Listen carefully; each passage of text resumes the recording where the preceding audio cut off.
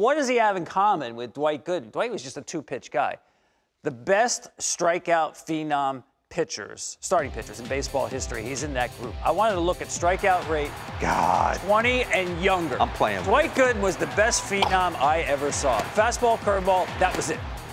Just amazing. Rick Ankiel. We kind of forget Ankiel. When he came out of the gate, he's breaking records set by Dizzy Dean, Cardinals franchise with strikeouts. Jose Fernandez, before we called him the sweeper, who could throw that breaking ball better than Jose Fernandez? He was a phenom at the age of 20.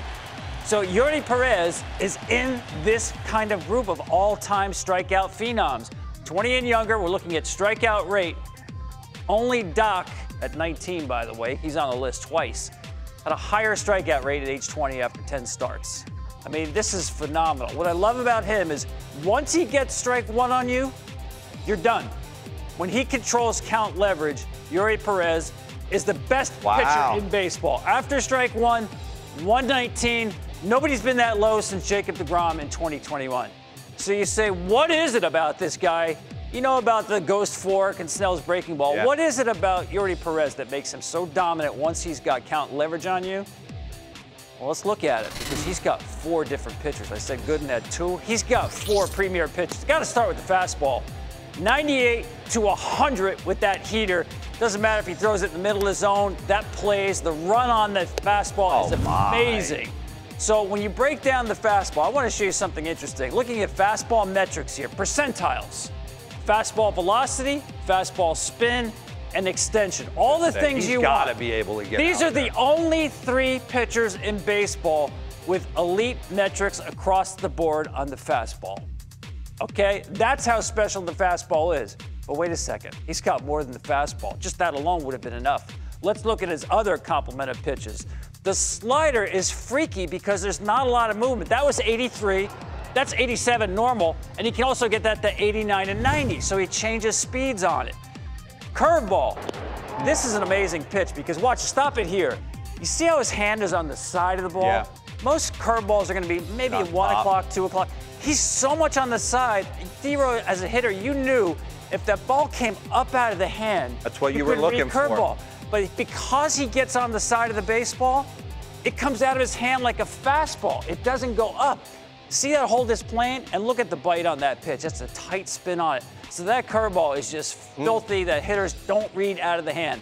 Changeup might be his best pitch.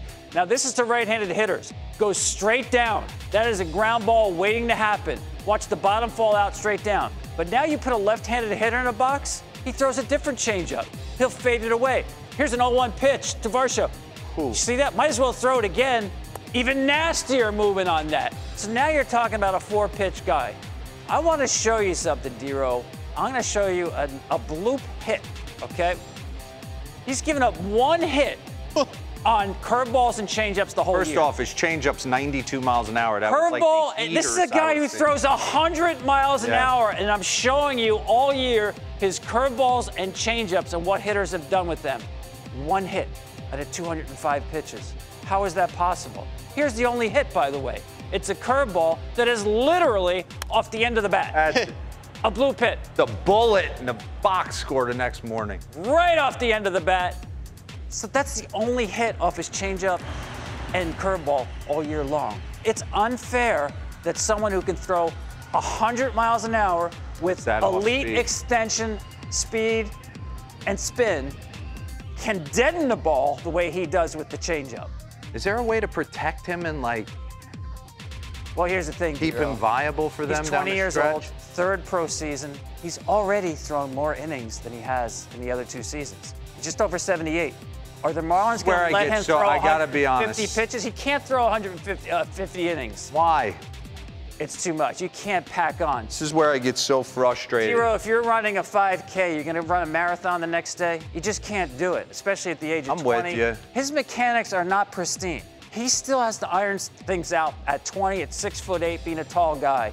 It's not perfect mechanics. Bring him out of the pen, the post. Bring him out of the bullpen. I think they're going to have to limit to him about 100 innings this year, 110. Oh, that's boy. about it. So put the brakes on the second half. Give him a little 3-week vacation. Don't do that to Skippy like that.